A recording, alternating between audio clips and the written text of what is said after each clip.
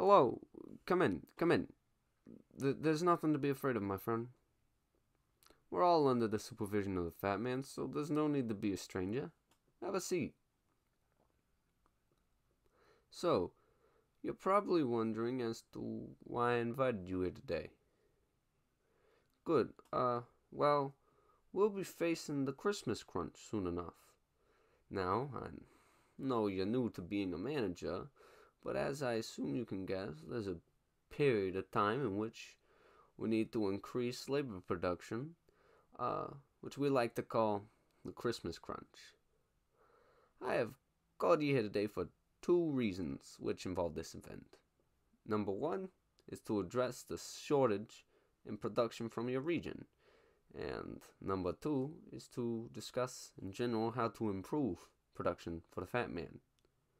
Now, I typically don't do this, but we are 19 days away from the big day, so it needs to be done.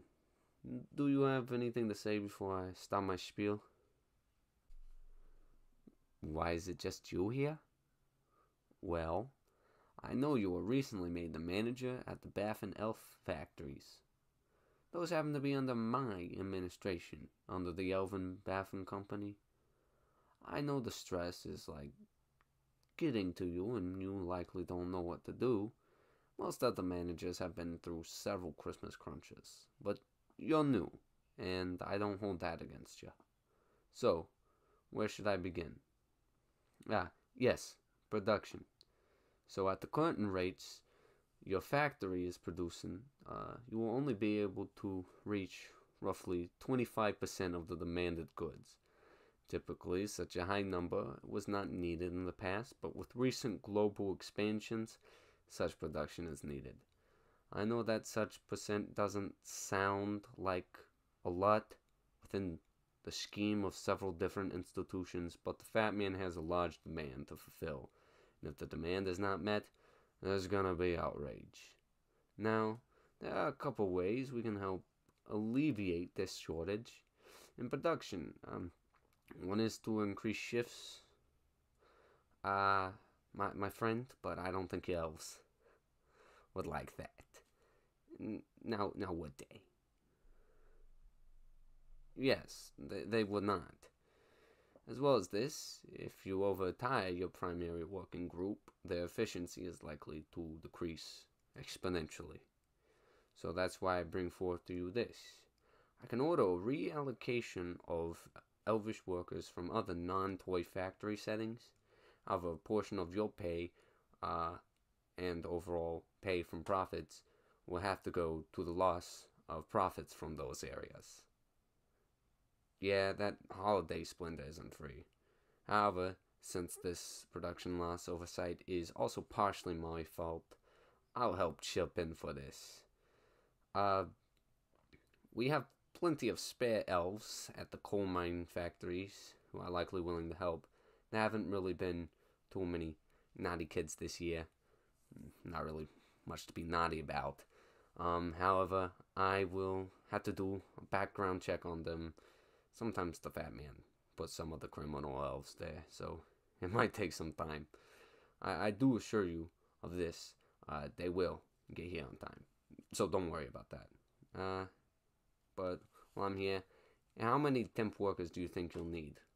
5, 10, maybe 15, maybe 20? Oh, that's not too bad. Should be able to get it.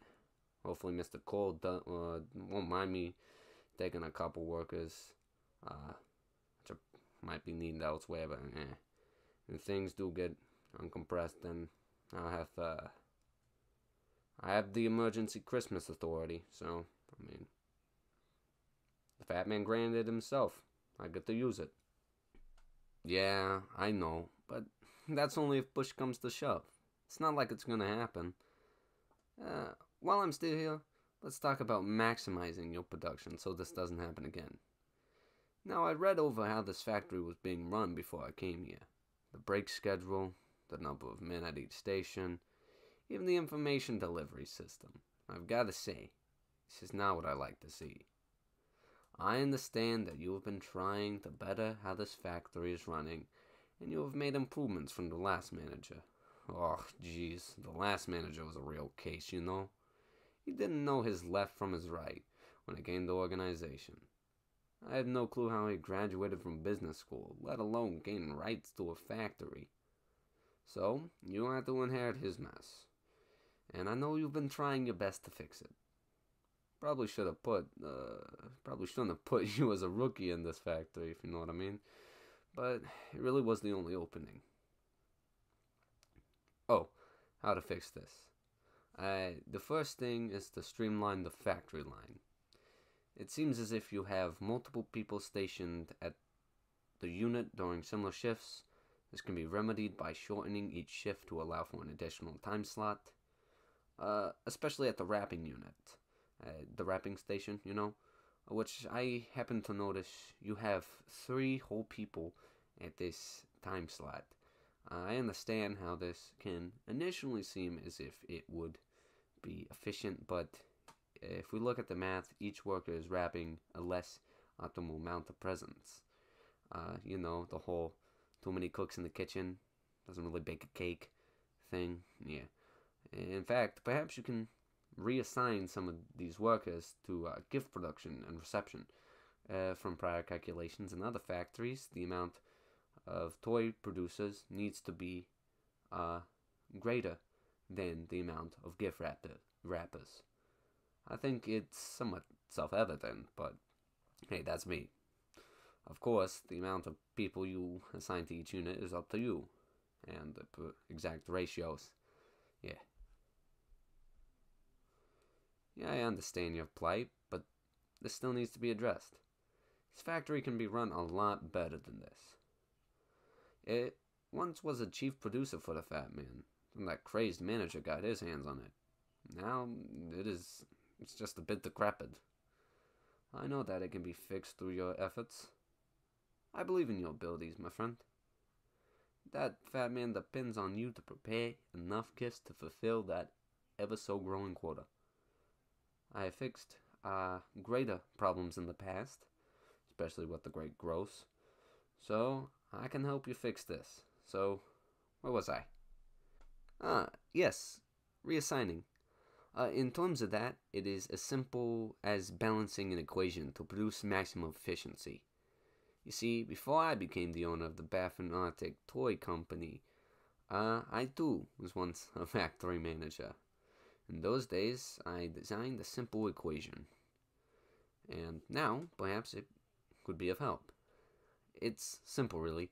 It needs to be a ratio of 3 production workers to every 1 wrapping worker. Then, the processing workers need to be a 2-to-1 with the wrapping workers.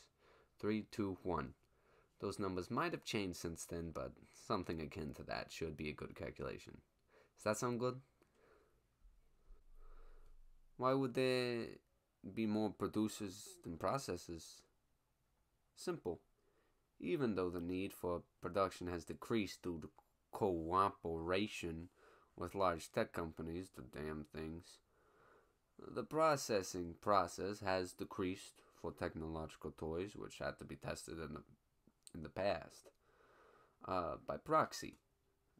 The numbers for both have somewhat gone down. Of course, there are always the non-technological toys, which we still make.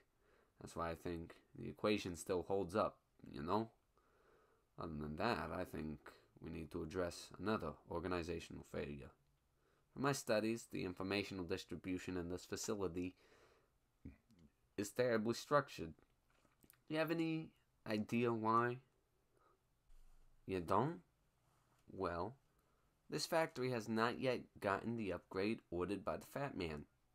It's not running on ClawsNet 1.07, and it hasn't been for years. The software in this place is somewhat frozen over even, which means there hasn't been the annual elf maintenance check on it. Yes, that is why the ClawsNet is so slow in this facility. I checked which version you were on, and it turns out you're still running on version 0.07. There were so many inefficiencies in that version. So, this brings us to the fact that after the Christmas crunch, it will have to be repaired. Well, we can't repair it during the Christmas crunch. It'd be a nightmare. But I understand your plight. I can't think of an easy solution for you at this moment. The best I can do is try and upgrade you to a more modern version that won't take a long install time. We can probably get a repairman to come in a week or so, but for now, you'll have to deal with the frigid slowness. Luckily, it isn't the most urgent thing. You will definitely need to fix the work schedule. Other than that, I feel as if things have been sorted out. I'll make sure those extra workers get here on time, and in the meanwhile, you will need to work on improving the mess of a factory you were given. Thank you for taking the time out of your day to sort this out. It is really greatly appreciated. With that, I dismiss you. Oh, you can go. That's what that means. There's nothing else. But still, thank you for your time.